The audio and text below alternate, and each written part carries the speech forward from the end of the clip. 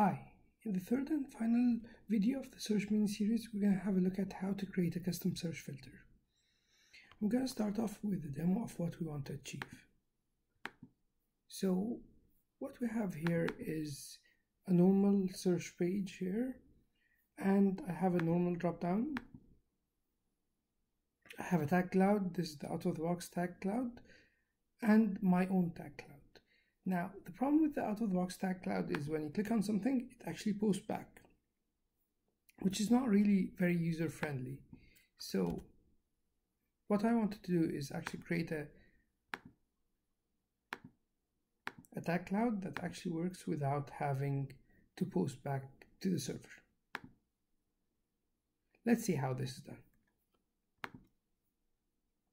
To start off, what I need to do, of course, is create a new component. So I'll go to my system settings, features, and I'll create a new module called custom tag. Custom tag cloud. I'll just leave it in feature. Of course, it's recommended to create your own folder just for maintainability, but we're just demoing, so I'm not really gonna go into that. Now, the next step I need to do is actually clone the dropdown. I see that the functionality itself is very similar to the dropdown in terms of what it does. So what I want to do is actually just clone the dropdown rather than having to re-implement the controller and model and so on from scratch. So I'll go to my layouts, renderings, feature, experience accelerator, search, and then I'll look for my dropdown and script clone rendering. I'll call this tag cloud custom. Now, before we get started actually changing things, so I'm just gonna add these and I'll copy and I'll call it custom tag cloud. Okay, one important note here is this rendering CSS class is what will connect this component with the backbone. So as soon as I create a new one, let's call it custom dash tag cloud, the functionality of the actual filter will not work anymore. So proceed, and I'll show you what. Let me just check something. I think, yeah, I did do a mistake instead of putting it in the right location. So let me just clone again.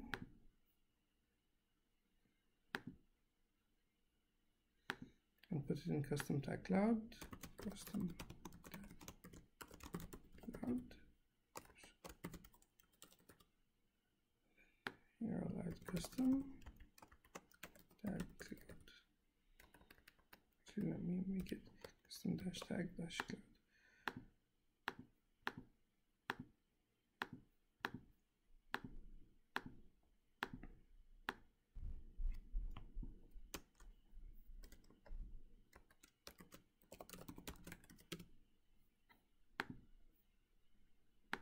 Just make sure I've added it in the right place.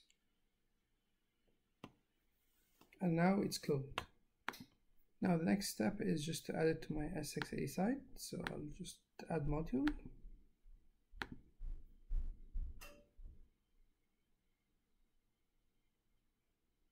And I'll add my custom tag cloud. Next, I'm gonna add it to the page just to show you that it's not currently functional. So if we open here and add it, it will not work because the backbone is not hooking into it, so it's really not doing anything. So let's just go below that and add here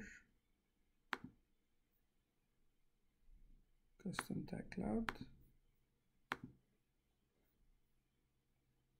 Let's create a new configuration.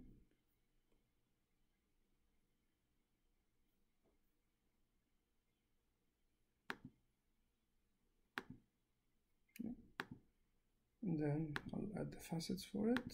So I'll add the title facet as well, and I'll save.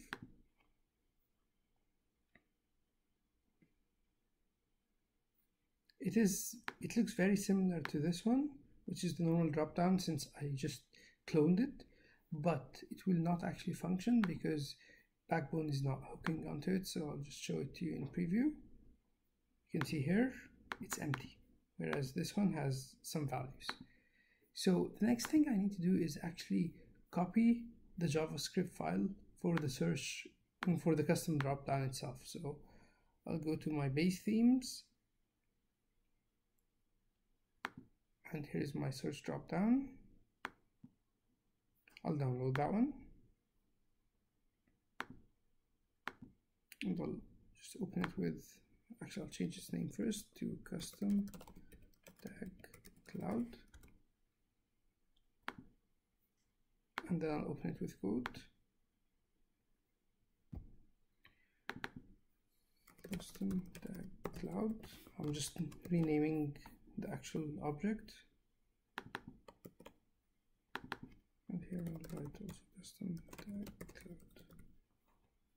Okay, so far I haven't really changed anything in the actual custom tag cloud, but what I want to do is get this function to start displaying what I want it to. So by default, what Sitecore, as we previously discussed, what Sitecore Search and Backbone do is they actually use this template for any data modeling. So this is where all the content is gonna, or how the look and feel of the actual components are gonna be. So the first thing I'm gonna do is just change the names here. So facet dropdown model is gonna be changed to custom tag cloud model. Let me actually do something else, just copy it. Custom tag cloud model. Custom tag cloud model. And the view as well. Let's change the view's name from dropdown view to custom tag cloud view.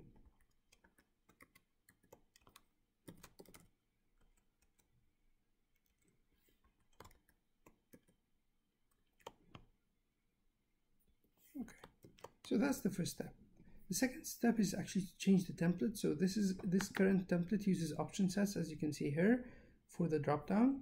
What I want to change this to is an A, so that they're linkable. And as you can see, that what it does here is it has an A tag, then the data facet name, which comes from the result.name, and whether it's selected or not, and the result.name or an empty text, as well as the result count. Now I might decide at the end to remove the result count, but so far let's just keep it.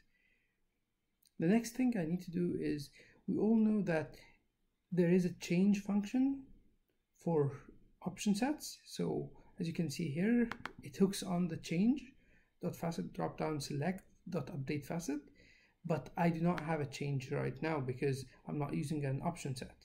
So the first thing I'm going to do is actually change how my UI looks. So for some reason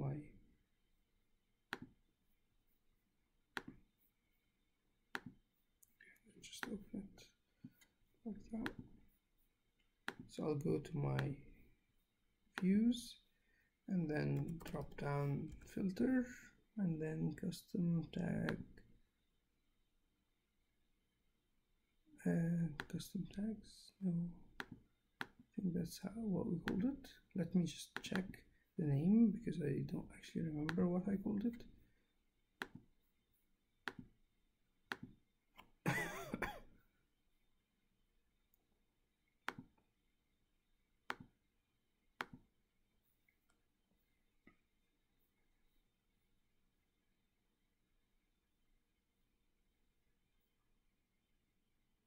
Custom tags. So it's only custom tags. So I've actually opened the wrong file. The right one should be called custom tags. Perfect. Okay, let me just open it up. So the first thing I want to do is I want to remove this drop-down list because I don't want a drop-down list anymore. But you have to realize something, that this drop-down list has this select, which is being used in the HTML, in the JavaScript, I mean, sorry. Right, so if we go back to the custom tag cloud, we're going to see that this select is being used in update facet as well as in multiple other places. Like here to find it, to actually get the element and so on and so forth, and here to get the drop down and so on. So what I need to do is, after removing that, I'll just add this class here. Now, because by default, as we said, an option set does have a change, so this is what the Sitecore was hooking onto in the change here, but I don't have a change since I'm actually using now A's or anchors.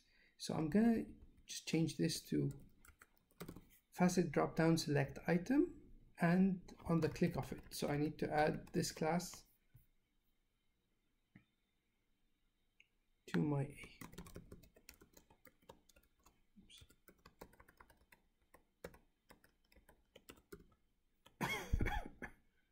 Okay. Now, next step I need to do is just make sure that anything that's relying on option sets gets removed or gets changed ultimately. And the most important one I would say is this one here. So this is the update facet. So I can see here it's getting option selected, which we don't have right now. So by default, when you click on an item, it doesn't change to selected, and then it gets the facet name and the signature ID. Now I'm going to change this to be param.target. So I'm getting the currently clicked item, and I'll change this one to param.target.attribute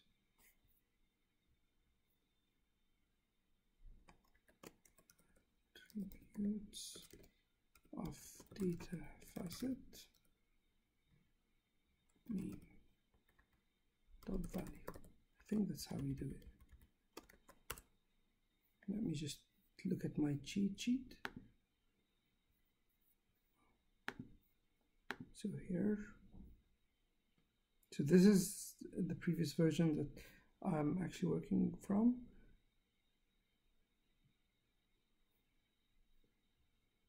So update facet.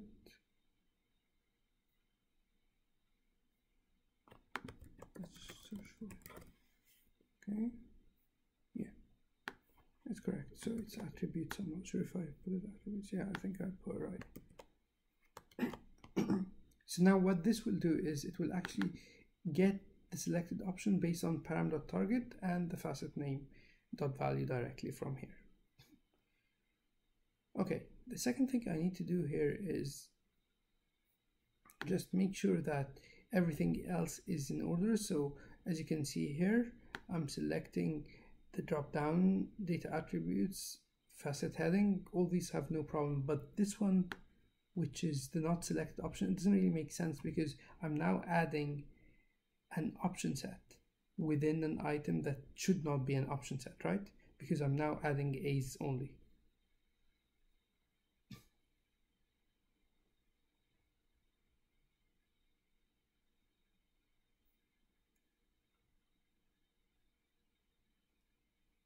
And here it's called facet dropdown, and here as well, which is incorrect. Our new name should be custom dash tag dash cloud, because this is the name of our rendering that we created. So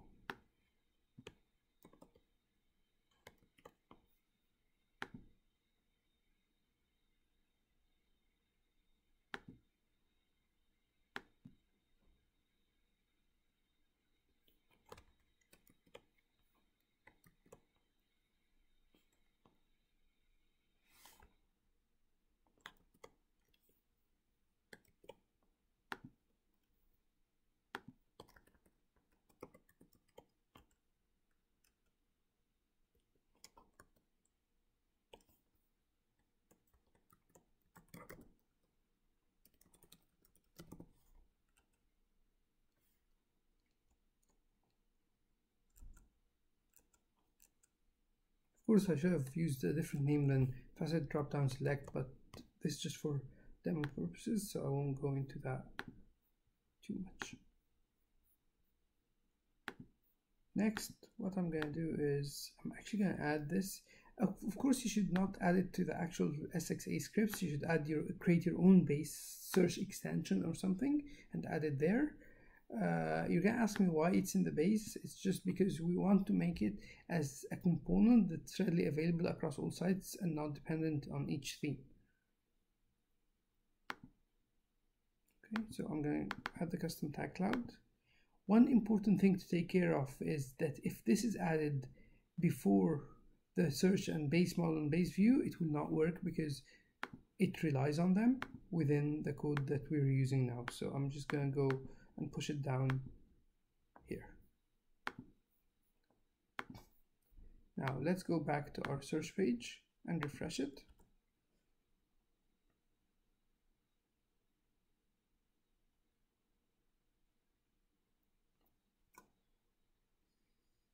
And here we are. At least now we can see the right data. So we can see that it's retrieving the data correctly and showing it correctly. The next step I need to verify is actually clicking on it works. And there you have it.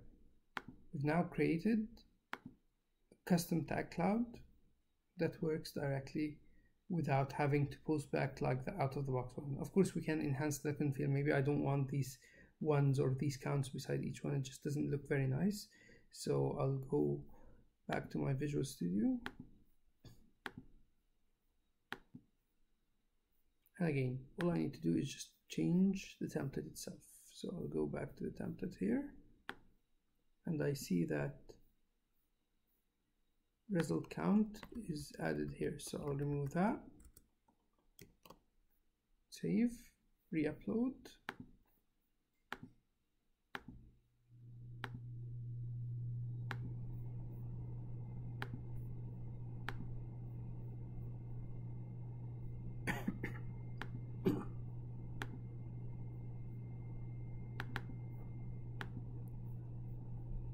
Save, refresh, and there you have it. It doesn't have the actual numbering beside each one. Of course, you can do whatever you want in the look and feel. You can change how you want it to change. And remember, at the end of the day, what's actually happening in the background is just that it's adding title equal whatever here at the top. Now, if I want multiple items to be available here, I can, I think, just do like that.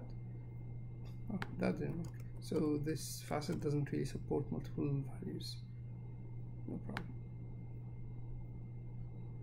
Okay, thank you for watching, and hope you understood now how you can create your own search filters and customize the search filters and understand even how they work.